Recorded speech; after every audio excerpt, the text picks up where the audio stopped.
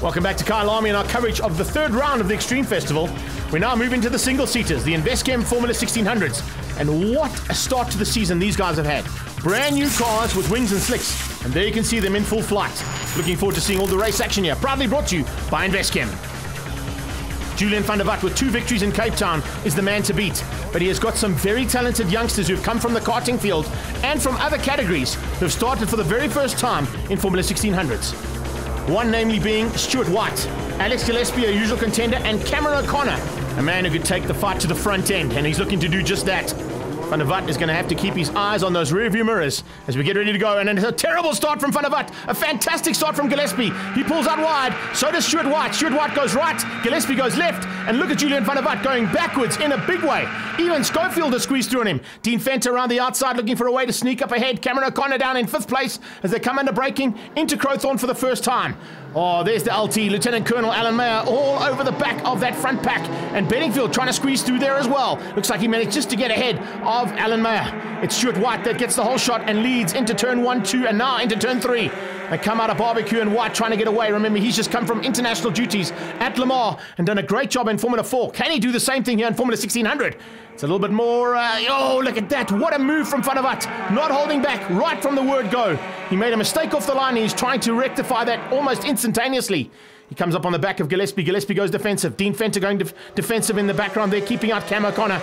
O'Connor and Venter going to go at it all the way through. And look at that. The old man in the mountains right in the mix in 4th place. Schofield with a fantastic start. Gillespie trying to apply the pressure here. Just has to back out as they go in. Is not going to get the line otherwise as they come out of the S's. Now heading up towards Leeuwkop. See Gillespie trying hard to stay with the pace of Julian van der Walt. He tried to do that in Cape Town and Van der Walt left everybody behind. Schofield with Venter on his tail. Venter looking for a way through. Cam O'Connor has now moved a little bit away from the second Schofield car, Andrew Schofield. And he's got Bedingfield all over the back of him. Good dive on the inside there. Late braking required. I can tell you what that was all about. Stuart White probably not having as many laps around this track as what Julian van der Walt did. Remember, Julian van der Walt has spent some time in the Afrix Formula cars and has done lots of laps around here. So it's a little bit of extra track time that's helping him out right now. They come down into Ingwe, the final turn. Stuart White onto the gearbox there, trying to get as much of the slipstream effect as he can. Not easy to do when you've got the wings and slicks on these cars. The slicks help with the traction, but the wings, of course, are going to hinder you and give you a little less of that slipstream effect, because if you get in too close, unfortunately, it just causes you to have some problems with the handling. He pulls out just in time. You see he's used that international experience. And the young karter in front of him, multiple karting champion from the Western Cape, doing a great job for Race Driver SA. Stuart White for fantastic racing in 2nd place. We're on board with him. Heading up into barbecue. What a great shot as he runs ever so close to the edge. A little bit over, as you can see, these guys sticking to the white lines. Well, only just. They go over a little bit, but just a wheel length. And now coming into Sunset. Oh, look at that. Formula 1600s in the house at Sunset. It's buried. It's 5th gear. Everything she's got as they go flying through there. And no holds barred. They don't roll off because the wings and, of course, those slicks will just spin them to the circuit. Bedingfield with a late outbraking maneuver, squeezing through. Can he make a way past? Yes, he has. He's got ahead. And Schofield's dropped back. Schofield trying to come back at him, though. Schofield's on the inside. Can he squeeze? No, he can't. Not enough space there. Andrew Schofield at the back out of that one now as they come through the S's. Not too far off the back end of Bedingfield. Schofield and Bedingfield trying to close down on Cam O'Connor just up the road. Cameron O'Connor there, you can see he's in the shot. Hard on the brakes. Bedingfield from Andrew Schofield from Lieutenant Mayer. And Alan Mayer doing such a good job here to run with 2 very young and very talented drivers. But of course, a stalwart in this class and definitely knows his way. New drivers to the class, of course, are Paige Lindenberg. She joins Donnie Lamola as the fairly fast female team. Doing a great job at the back end and getting used to single-seaters for the very first time. Right, Cam O'Connor now, slowly but surely closing in on the boss man. Can he find a way past on Schofield? Schofield will be concerned.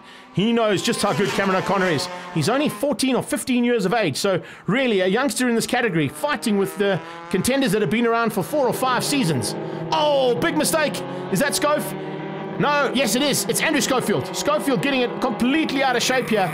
Coming out of the final turn. Let's have a look at on board. There you go. Little bit too much on the loud pedal and flipping it out completely. He does get going again and unfortunately drops right out.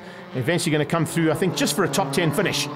Oh, and some problems in the back as well as 23 goes sideways. That's Paige Lindenberg getting used to single-seater racing. It's not the same as a big Ford Fairmont, but she certainly is loving life in the Formula 1600s. We're on the final lap, and Cameron O'Connor has squeezed through there on Schofield. Venter looking to do the same thing as they go into the S's. Dean Venter looking for a way through. Can he find it? I don't know if he's going to be able to get past Ian Schofield. Schofield's going to fight hard. He's let the youngster through. I think he made a slight mistake to open up the door. You don't do that when Cameron O'Connor is around. He will show you just what international karting experience brings along. They are not scared to rub wheels. They're not scared to get in. And they're not scared to take 3 wins out of 3 starts. That's exactly what Julian van der Walt is going to do. Coming to the line, the checkered flag is waiting, and van der Walt wins out for his 3rd time this season. Stewie White comes through for a great 2nd place, and it's Alex Gillespie who eventually finishes in 3rd place. Cam O'Connor was 4th, and Ian Schofield was 5th. What a dance between the two of them, and Laren caught up with Cameron O'Connor to find out how his day had gone. Cameron, a great race and some hard work to overtake Ian Schofield. Yeah, you know, we had a bad start, so we had to come back, and yeah, we did it. Take us through that overtaking maneuver. Well, I came out of Sunset and I had a better drive, and I just went for the dark bomb, and it paid off. Paige, a new car, a new challenge. Yeah, it's completely new. I'm used to saloons, these big cars that brake really early, and now I've got to adjust my entire driving style. So it's very different, a lot to learn, but I'm loving it. The action out of Formula 1600 has been world class, and we're looking forward to more of the same now in race number 2. Carl Pitzer from Mozambique. He's got a little bit of work to do to catch up to the front end, but he'll definitely be there. Matt Nash working hard there to get some of the cars all sorted and ready to go now for race 2. The youngsters and the old guns are going to go at it here once again. Can Gillespie do anything about getting ahead and possibly stealing a win? Another great start from him. A terrible start yet again coming out of Julian van der Walt, but he won't be too concerned about that, because if you see what happened in race number 1, it only took him a couple of laps to get back to the front. Let's see if Gillespie can get away. It looks like he might have the whole shot. I don't think Stewie White is going to match him down on the brakes. In fact, he's not going to be matched by Stuart White. He's going to be matched by Julian van der Walt. Van der Walt just getting straight back at him, and looks like he might have squeezed through there to take the lead. A great start. We're on board with Stewie White. He didn't have such a good start at all. And you can see he's now trying to find a way through and fight out at the front end. Cam O'Connor got a phenomenal start. He's up in his 2nd. Stuart White is now 3rd place, and looks like Gillespie has been bumped down to 4th. So we're in for an epic battle here. 3 of the top karters in the country are now at the front end of Formula 1600s, and they're going to give it everything they can.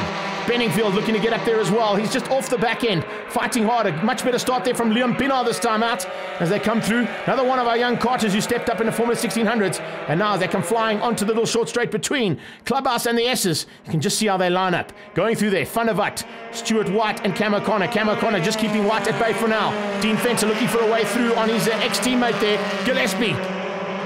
Top of Leeuwkop. Watch for them to spread out. Watch Gillespie to try and go defensive. No, he just maintains the line. It's too far back there for Dean Venter to make anything. The Schofield's going at it side by side. Father and son fighting hard. And Andy just running a little bit wide. That's costing him time. You can see with the inside line just ahead of him there, Schofield, Ian that is, got away and left him by about 3 or 4 car lengths. Now under braking they come to Crocodile. Alan Mayer behind them. Looks like it's also a good start there from Carl Pitzer. A much better run from him. Mark Larth out of it ever so slightly. Donnie Lamola and Paige Lindenberg with Brendan Tracy at the back of the field. And this is how things are looking so far. Into the sunset here, and you can see just the sun glistening off the front end of those cars. Difficult to pick them up in that shot, but now you can see them in full picture as they come out of the final turn. Cross the line and complete the lap. Stuart White, head down, trying to close in on Cam O'Connor. He looks like he might be able to get into the slip here. He's not too far away. Watch it get sucked in. There he go. Pulls out. Has he got what it takes on the brakes? He goes late on the brakes, using some international Formula 4 experience, and gets up the inside of Cam O'Connor. O'Connor and Stuart White represented RKT at the World Finals last year for karting, and both of these guys will know exactly the kind of skill it takes to get ahead of their rivals and, of course, teammates when they're in go-karts. Good start, much better run here from Gillespie as well. The 2 youngsters fighting hard have slowed each other down ever so slightly, and Gillespie is now back into the hunt. We go on board here with Benningfield, looking for a way through on Scope. Can he do it again? This is where he got it all right. He got it nicely through Sunset. And now will he pull out on the left-hand side and try and outbrake? Oh, what a move there. Absolutely perfection from Brad Benningfield, and squeezing through on Schofield. And he's got some work to do now. He tries to do the same thing as he did in the previous one. It's almost deja vu there, but very, very close between those 2 drivers. White has got ahead of O'Connor and now pulled a small margin. O'Connor hasn't got an answer there to Stuart White's pace once he's got through. Gillespie now looking to close in. Venter with problems. Oh, that's such a pity. This man is really battling, and the Manitou car pulling to the sideline there, and that is it for Dean Fenter. Another man who's gone missing is Nick Adcock.